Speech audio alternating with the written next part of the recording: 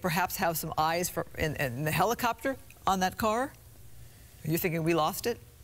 Or did he pull over and get out of the car or something? We have not seen that vehicle get out of there. So it's not clear where exactly this car just went. That's the challenge, of course, for tracking mode when you're not right on it, is if there's, and you're only tracking it from the air, if there's something that blocks your view from the air, it makes it really hard to track. Yeah, and of course, every gray-looking Hyundai-type car can look like the suspect vehicle. Not sure if there was more than one person in that vehicle. We've seen so many of the smash-and-grab type of robberies or the thefts in stores where a large number of people come in and steal things. But we're hearing just this one vehicle and the robbery at the Sunglass Hut in Lakewood. Joining us on the phone right now is Dennis Zine, former LAPD officer, a motorcycle officer, been involved in many pursuits himself, also former member of the LA City Council. Dennis, it appears that we've lost this person.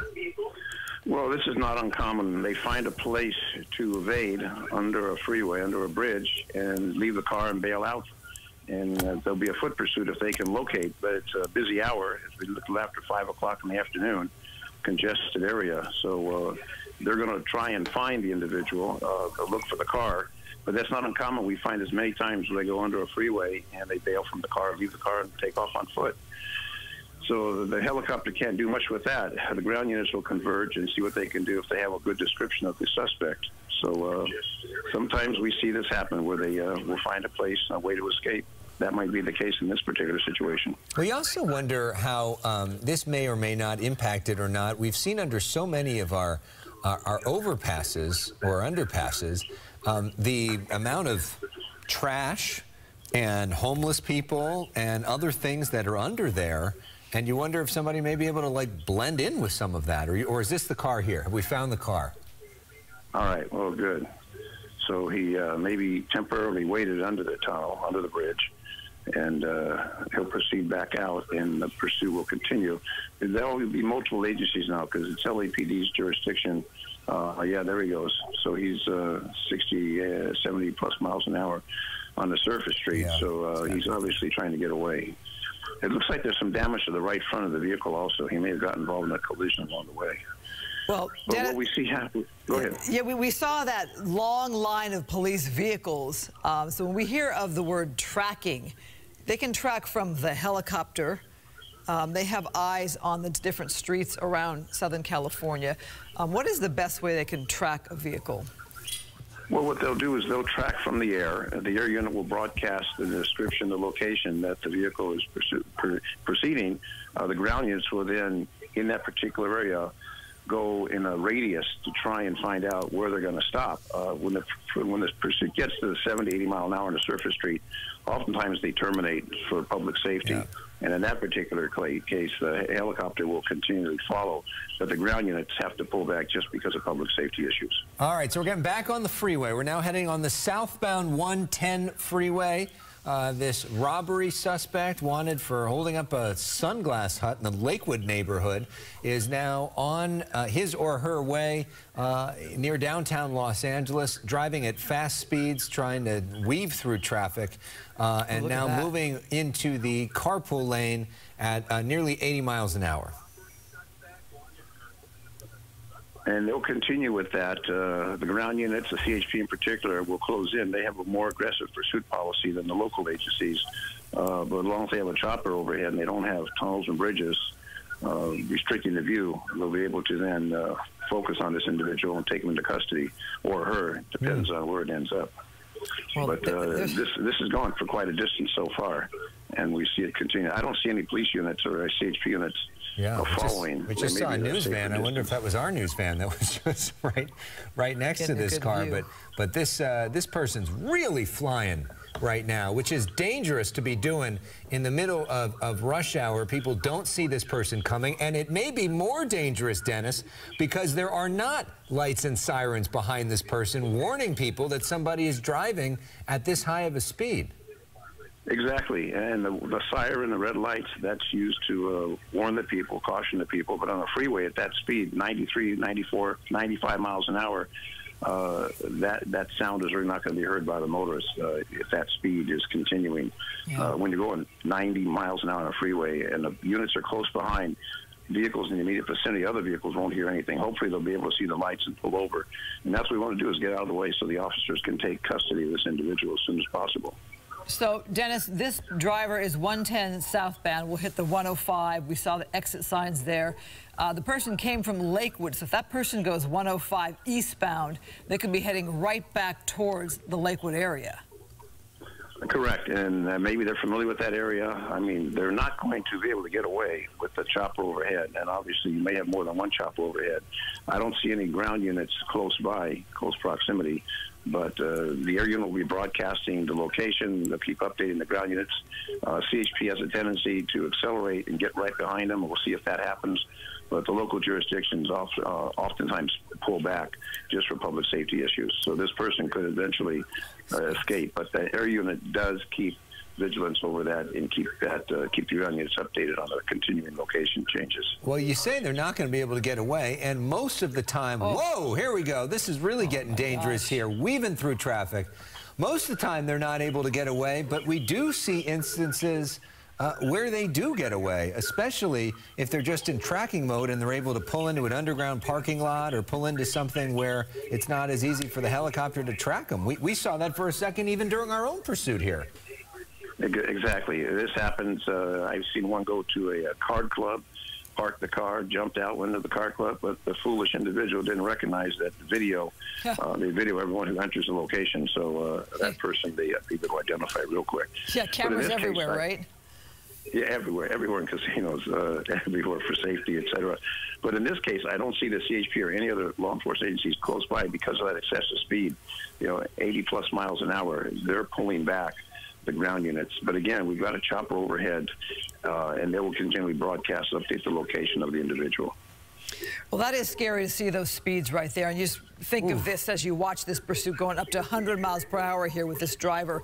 You think about the other people there, those innocent people there on the freeway, on the roadways, just trying to go to their location or get home, and you certainly pray for their safety at this hour. So obviously, I'm thinking, Dennis, this driver knows that helicopter's overhead watching them. Yes, and that is a deterrent. Hopefully the person will come to their senses and stop. But if they want to get out, and sometimes we see them get out on the freeway and jump the center barrier, the freeway divider, there's all kinds of situations that take place. The bottom line is, I would venture this person's been to jail in the past. This is not the first time offense, and they've already done time, so they don't want to go back, and this is an opportunity for them to try and elude apprehension by law enforcement. And this is a hazard to everyone on that freeway in the surrounding community.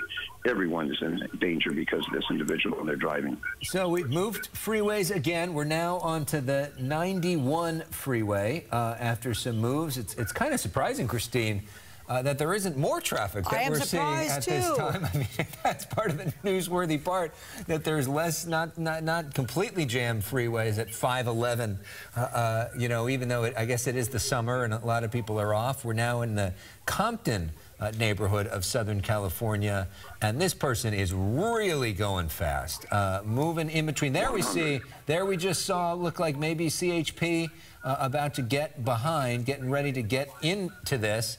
You wonder, and we see some of the potential front-end damage there, you wonder if they were trying to shut down that off-ramp there, but we'll see if they get more aggressive in pursuing this person. So now we're going to have a CHP unit right behind, get as close as possible. I might try a pit maneuver, depending on the speed. Whoa! Wow, blowing through that intersection there. Obviously, that driver did not have the green light, almost hitting several cars there in that intersection. Very scary now on these roadways. Very dangerous. And we think of that horrible crash that we covered just a few weeks back with that person driving 100 miles an hour and not stopping, no skid marks, going through an intersection like that, and 6 people ended up dead.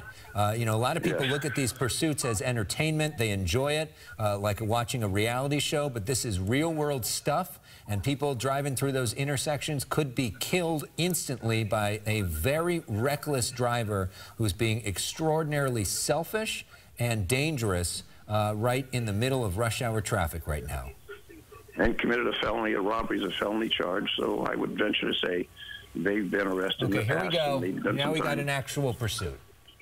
Okay, right behind. I would venture to say they've been arrested in the past. Okay, here we go. Now we got an actual pursuit. Okay, right behind. So you wonder if I mean, they're going a little fast right now for a pit maneuver. Usually that would be around 35, 40 miles an hour. This guy's now approaching, if that thing is accurate, 70 miles an hour. That seems maybe not quite so accurate there. Passing a school bus. That is really sad. You wonder if they're going to try to pit maneuver this person to try to make this thing end, if they can do that on these side streets there. But this driver is making it difficult, Dennis. When a driver's going that fast, it would be dangerous and almost impossible to pit him. Look at this, 75 miles an hour on a side street. Yeah. It's highly unusual to pit at that speed. The recommended speed is about 35, maybe 40. Speed at that kind of speed is really unsafe. Again, the officers are concerned about the public safety, and that's why oftentimes they terminate and just go for the air coverage. See what happens with that. Whoa, here we go. You know, Dennis, here we go, wrong way, through another intersection. As we're watching this, Dennis, we're seeing this driver become increasingly more dangerous as he's going through these intersections, passing school buses and driving at these speeds on surface streets. Oh, here we go. Is he going to make a pit? Let's take a look at this one here. These speeds are really high with other cars around, though, too, Dennis. Well, actually, the streets are pretty light with traffic. If you really examine, they're really not that busy right now. Well, that officer putting the pressure on that car right there, letting that vehicle know he is right behind him. Yeah, we're a couple seconds behind you on the TV from the broadcast. So that is a CHP unit, and that's an LAPD unit. I think that's LAPD. Oh, sheriff. It's a sheriff's unit right behind, and there's a CHP unit to the left. So it's LA County Sheriff's. That's the primary. Boxing. Look at that on the curb. Oh my goodness! Look at that. Whoa.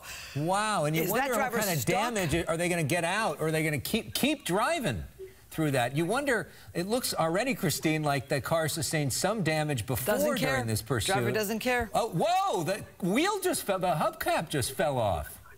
They're unpredictable. Absolutely unpredictable behavior. And dangerous. So dangerous. That was wild. You put public jeopardy in mind. Public jeopardy. This is what this individual is doing. Hopefully they'll be able to block the driver now. Hopefully they could block the individual, but that's not going to work. A reminder there, lock your doors, everyone, because you never know when this suspect tries to get out and bail and carjack another vehicle. Wow. Okay. This person is obviously intent to elude capture, and I would venture that they've been arrested in the past and have an extensive record to have this type of driving and this type of crime, a robbery, and then to flee in this manner. So they just compound the charges. So it wouldn't be surprising if they start plowing through these cars that are stopped at the light, or get out and try and hard carjack someone, which is a common activity that they do. So that's why I want to keep your windows up and the doors locked. Good point, Dennis Zine. Thank you so much. We also want to bring into our coverage right now Stu Mundell, who, of course, covers our pursuits in the morning via Sky Fox. Stu, we're looking at a wild pursuit right here. This all started with apparently a robbery of a sunglass hut in Lakewood. It's now been going for some time now. The driver lost his hubcap, may have damaged his car a little bit up on the road there, but now we're back on the freeway. What are you seeing as you look at this, Stu?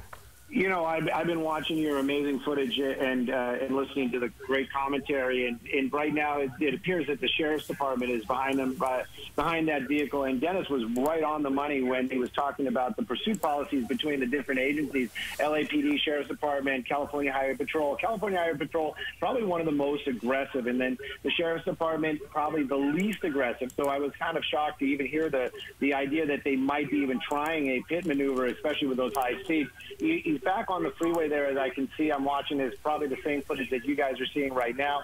So he's back on the 91, but there's a lot of traffic out there, and many times when we cover these, I always think to myself, this could be the opportunity to kind of get them, you know, to block them in, not on purpose, but, you know, just in a traffic situation. But clearly, as soon as I start talking about that, there you go, the driver's getting off the freeway there. Still in the, this is going to be Artesia Boulevard. We're still in the Compton area, so this is going to be Sheriff Land when he gets off the freeway. You know, I've been watching it with you guys. Looks like another hubcap when he made the turn right there. Kind of, maybe you guys had a better picture of that. Alec, opportunity. Did you see something just fall off the car? Yeah, that would look like another one of the hubcaps is gone.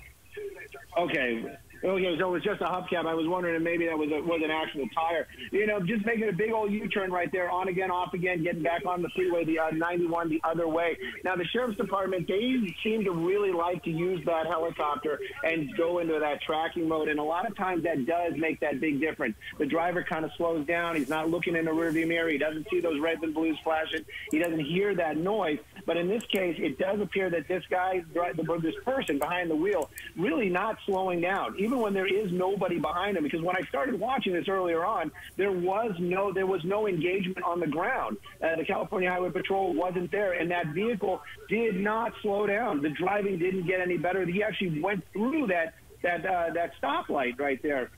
Well, we're looking at these. In this case, this driver, you know, is basically just running amok on the roadways, endangering himself, endangering others, and these wild lane changes. You know, that's not a Porsche, that's not a BMW, that's a small compact vehicle. And when you start whipping it around like that with those little tires, you know, my picture's a little choppy. I'm watching on an iPad, but yeah, I'm telling you, when he just made all those maneuvers right there, I was getting a little bit worried. You know, just watching, because you just don't want to see him lose control and slide into some innocent person. There you go. We're getting back off the freeway there. This is going to give the officers and on the ground that opportunity to reengage. Just because we don't see him there, we've seen enough of this.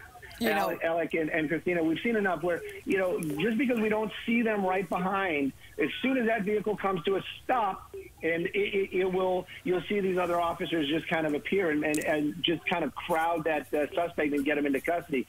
Back on another really crowded street, high speeds, these crazy maneuvers. That vehicle clearly has been damaged already. This is just, it is just this recipe for disaster. And again, hopefully watching with everybody else right now, we just hope that this thing comes to an end. Maybe the car gives up, and then, you know, that suspect will get out with hands up. But right now, opening it up, look at this, 70, almost 80 miles an hour on surface streets. This is just so dangerous. It's just so dangerous indeed. Stu, the wording you used was just perfect. Recipe for disaster. You're so right there with those speeds. Look at that there on surface streets, driving so dangerously. This driver has no care for any other motorists there on the road. Dennis Zine, if you're still with us, I want to bring you back into the conversation and talk about what we're seeing. This driver here in Great Lengths, but staying in the Compton area. Whoa. Wrong way now. Wrong way. I don't want to cut off Dennis at all. I have huge respect, but, you know, every time he does a maneuver like that, every time he drives off the road, hits a curb, something like that, that's that opportunity for that flat tire. That's that opportunity for, you know, scraping the bottom, you know, getting a hole in the coolant system, an oil leak, something that will, you know, bring that car to an end. There you go, the sheriff's helicopter above it. And we did see one black and white there. And like I said, they are in the area.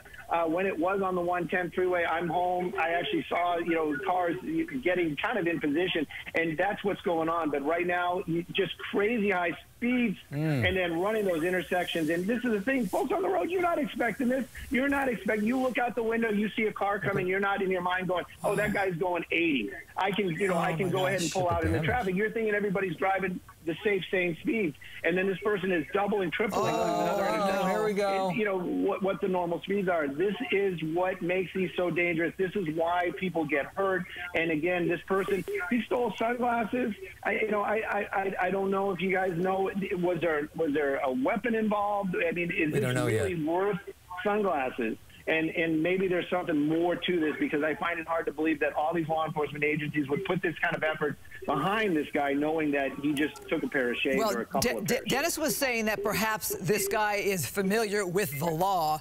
So, Dennis, you might want to weigh in on that perspective. And also, as I was starting to say, that we are staying here in the Compton area. We've talked about suspects often going to an area that is familiar to them. This driver's gotten on the freeway, then off, back on and off. Whoa. Finding a way to stay in the Compton area. We find this bizarre behavior, and Stu has seen many, many times from the air, and what these folks do when they're in pursuits.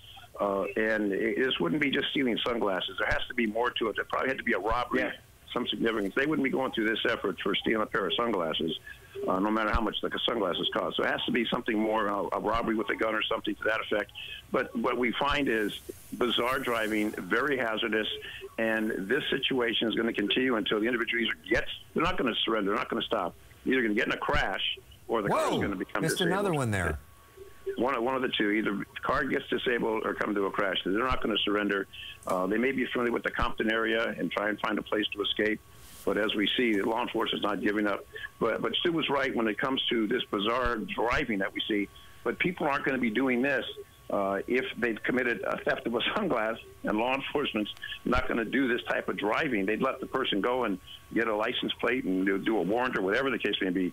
But this has to be more than just a sunglass theft at the sunglass store. And I know they're expensive, but it's not worth people's lives and this hazard that we see going on in the county of Los Angeles at this time. Well, we have seen at least 3 or 4 very close calls as this driver has been completely reckless driving through intersections, not minding red lights, just moving through. And we have had very close calls where crashes could have been catastrophic.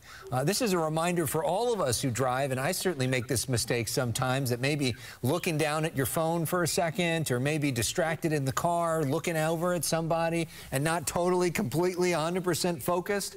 But there were a couple drivers a few moments ago, Christine, that barely missed crashing into them, and because they were alert, were able to slam on the brakes and barely missed that car.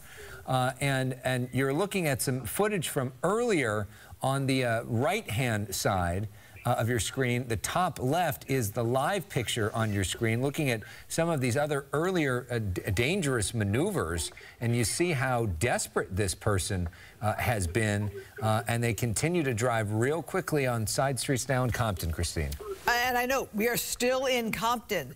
So, Dennis, we talked about this driver staying in a familiar area, perhaps, yet no signs that this driver is looking to bail out, to pull over, to stop at a neighborhood. No, not yet. You wonder how much longer, though, Dennis, this car is going to be able to go. We've already seen damage on, it looks like, the left side of the vehicle. We know that 2 hubcaps at least have flown off. And as you mentioned, with no offense to our friends at Hyundai, you know, we're not looking at a Porsche here. You know, this car isn't necessarily built for these kinds of maneuvers. No, it's not. They give a 10-year warranty, but not for this. They are economical. They're powerful. They get the job done clearly. But, you know, the constant hammering of the gas pedal, the constant hard on the brakes, you know, at night sometimes we've seen them where actually the brakes will start glowing because of the heat and the constant abuse. And with that car, you know, in this case, we're actually hoping and rooting for that car to fail. You know, you want to see something. You want to see that it start overheating, or you want to see him like hit a curb and get a flat tire, or something break that will bring this to an end safely. You don't want to see this thing crash clearly. And you know, we always talk about how much gas they have. We've covered many of them where they just kind of run out of gas. But we are on Artesia. My monitor is a little, I'm on my iPad, so it's digitized, but I can see that we're on Artesia. That vehicle going 70, almost 80 miles an hour on surface streets out there today. And these folks, like you said earlier on, I heard somebody say, they just want to get home. You're just driving. You're just going to pick up your kids or whatever the reason is.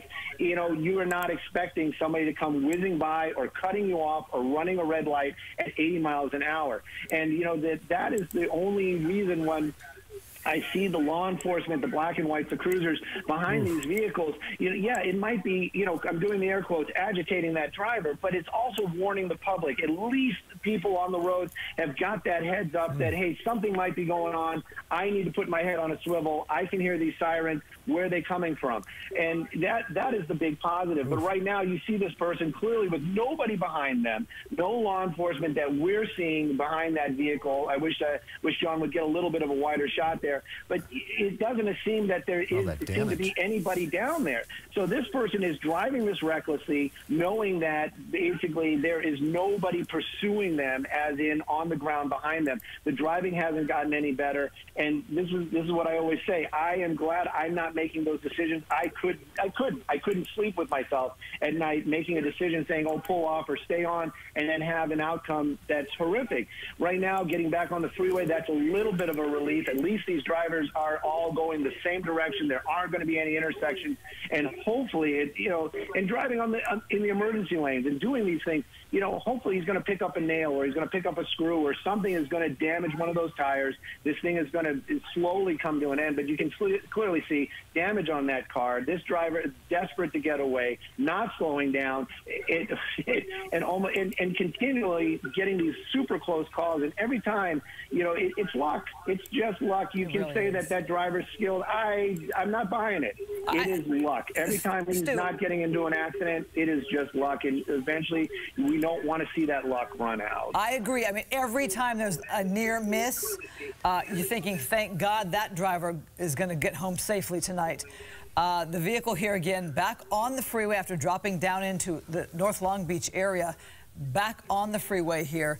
I agree with you. You wish that the driver would hit a nail or something and get a flat tire. Something would bring this to an end, because he's not really going in an area that is familiar enough that law enforcement can put a spike strip necessarily, because it's hard to predict where that driver's going to go.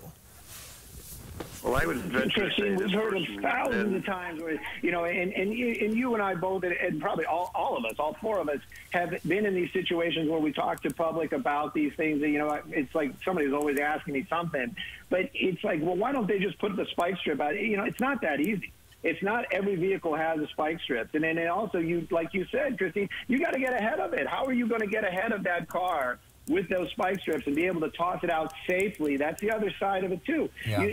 We've seen it in the past. We've talked about it getting off on another off-ramp here, but still now we're in North Long Beach, so still very close to the Compton area, and clearly it's got to be someplace that this person knows. But back to the spike strips, it's, they've got to do it safely. You don't want any other vehicles getting involved in this, and we know that it isn't going to be a blowout. Here we go. Here we go. This is something different. This is the first time I've seen him go through a shopping center or anything other than a roadway, which makes me think that maybe we've seen this in the past where they just stop and they run into a store. But in this case, it looks like he's just cutting through there. But again, those spike strips aren't going to blow a tire, but you just don't want to have those issues. You don't want to put the officers at risk, and you don't want to put the public at risk. So that's one of the reasons why they can't just throw out that spike strip in front of them. But again, we're back on these surface streets. These speeds are continuing. At least they're staying slower, as it would be. And it looks like maybe he's just trying to make his way back onto the 91. Boy, he really likes that 91 freeway down there in North Long Beach in the Compton area.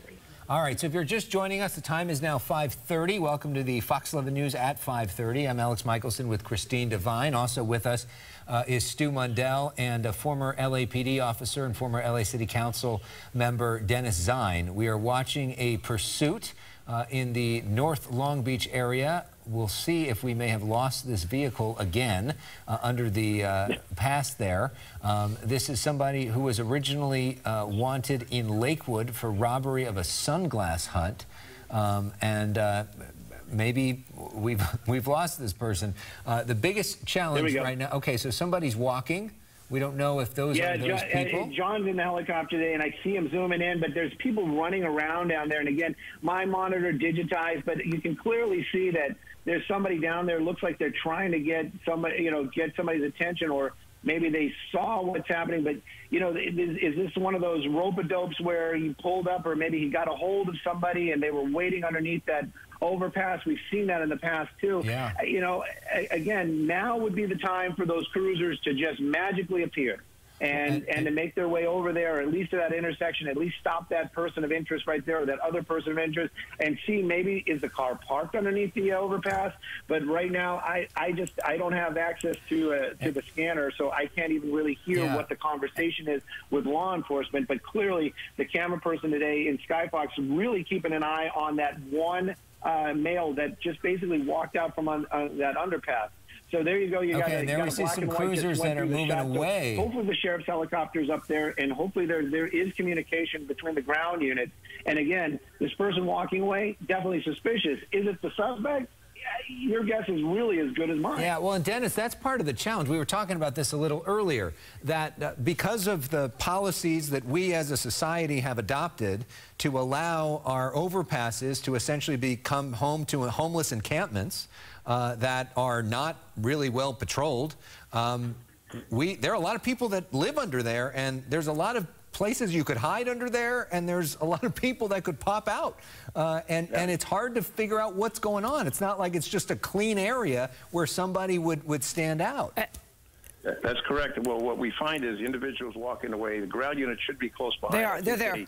They just pulled up, Dennis. Okay, there we go. There we go. Okay, because they pulled back just because of the excessive speed and the hazard. They don't want an innocent person to get involved, injured, a car collision. But this individual is now somewhere in that vicinity, maybe in that house. There were 2 people, and hopefully they'll get to one of them and find the other one. But now they're going to converge on that residence and find out if that's the individual. They'll be able to connect this fingerprints of the individual, fingerprints in the car, etc. If this is in fact the individual who is driving that car, they'll be able to connect them together. I don't know if anyone has a photo of the individual at the time, or if the air unit was able to get that, but there's ways to link this person to that car, and they will utilize that to make sure it's the right person they take into custody. Let's paint a picture here for our viewers. It looks like you have officers there with their guns drawn, pointing in a certain direction. Perhaps they have insight on the ground to tell if the person they're looking for is in those bushes there behind that shed or whatever that is there. But obviously now our concern is for officer safety or safety of the residents, people who live in that home there.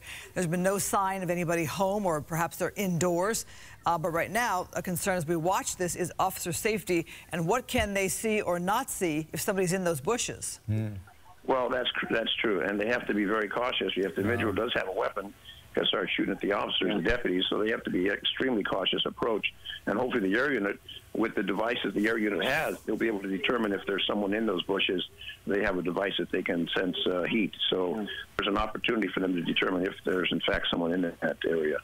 So we're getting. But you're talking about great exposure to the violence. The officers, they have no protection. Hopefully they have the ballistic test, and that's it. And they're out there, the 2 of them. This person has a weapon. Those officers are, they're prone to get. Well, we've seen, Dennis, in the past, sometimes officers will wait out people. Okay, here they come. Suspect. Coming out, hands up. Yep, suspect, or that person of interest, at least we should say, has their hands up. I mean, why that person would walk and go behind a shed is kind of bizarre behavior. Looks like they might still have a phone to their ear. And there also was a woman, too, that we saw. Whoa, okay. Well, they're certainly interested. Helping that suspect down there. You know, if this is a suspect, hopefully, you know, those. If you haven't said it already, you know, those sunglasses. His future is not that bright. He's not going to be needing those shades. But you know, those deputies, when they get there, I heard Dennis, and Dennis knows this probably way better than any of us as being, you know, quarterback, armchair quarterbacks. But you know, where's your partner? Where's your backup? And then make the approach. And I can, you know, and we've been in these so many times, I could hear that conversation between the sheriff's helicopter, whichever one that is up there, and then any of the news media. There's going to be this crosstalk going back and forth. Where did you see him last? What do you got? Where's he at? You know, do you have eyes on him? And clearly somebody did. And now this suspect definitely going into custody. Those deputies on the ground. You know, and Dennis said it, you know, they are getting out of that vehicle, walking into danger. You don't know what this guy's got. You know, you don't know what that situation is, and they are walking into that danger and taking that suspect into custody. And I would venture to say that that car is probably still underneath that overpass. Well, let us hope that is indeed the suspect, the person who was driving that car, who led police on that very dangerous pursuit on surface streets and freeways, and then also is the one responsible for that Sunglass Hut robbery. And this comes to an end. And there was also a woman, though, that was walking with that suspect. And I wonder what her deal is, if they've located her, what her connection. It certainly seemed like the two of them knew each other. They were connecting somehow. We also don't, because we never got a good look, and there were really tinted windows on that vehicle, which may have been a Nissan, may have been a Hyundai. I think it was probably a Nissan. Well, they're going to check. The officers are going to, deputies are going to check with the store to find out the description of the suspect. So they will be able to put it together that way. And if the store has a camera, video camera, they'll be able to link it that way with the individual they have in custody. So they'll be able to lock this case up, and hopefully justice will prevail in the court system. Because at least from the chopper, we couldn't get a sense of whether there was more than one person in that car, which is most likely now under that overpass. Well, I guess this is the end of this one. Let us just be thankful nobody got hurt. No innocent vehicle or person or driver was in a crash with this suspect. Okay, there's the other person right there. That's the suspect right there? Okay, that looks like our initial suspect. Well, they'll take the other person into custody to sort out what the situation is, but fortunately they have enough deputies down there now to sort this out. I don't see any highway patrol officers, but I do see a lot of sheriff's deputies. All right. So there'll be a lot of paperwork to follow this, but good job, and no innocent people were injured. And thanks for Stu for his bird's eye view from the ground for once, because he's always up in the chopper broadcasting. No, that's right. And like you said, a lot of paperwork. That's why I'm sure, we all know enough law enforcement friends that you always hear that. You just don't want to have to do the paper on it.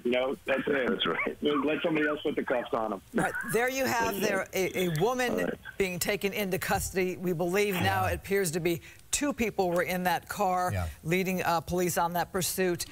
Dennis Zine, we say thank you for your perspective at the start of the pursuit. Stu Mundell, we thank you for jumping in here with our coverage. Again, glad to say nobody hurt after a very lengthy pursuit, more than a half-hour, very, very dangerous pursuit. Looks like all ends well with suspects in custody. Stu knows those famous words, Code 4, suspect in custody. All right. Famous words. Thank you both, gentlemen. Until the next time we do this. From now, though, we move on to other breaking news. Breaking news out of Sacramento. Governor Gavin Newsom has rejected a proposal to create legal drug injection sites in 3 of California's biggest cities. That plan would have allowed opioid users in Los Angeles, Oakland, and San Francisco to legally inject drugs under supervision. Proponents say it would be safer for users in case of overdose because there would be trained staff on hand. Opponents say it would have condoned the use of dangerous drugs. Governor Newsom releasing a statement saying, "I've long supported the cutting edge of harm reduction strategies. However, I'm acutely concerned about the operations of safe injection sites without strong, engaged local leadership and well-documented, vetted, and thoughtful operational and sustainability plans." Interesting, he's getting praise from Republicans for this move, and some of the most progressive Democrats are giving him a hard time about that move. All right, well, we're about 40 minutes into our show. How about we take a commercial break? Somebody's got to pay Stu's salary. I think we do. All right, we'll be right back. Real-time closed captioning for 800,000 deaf and hard of hearing Southern Californians. Made possible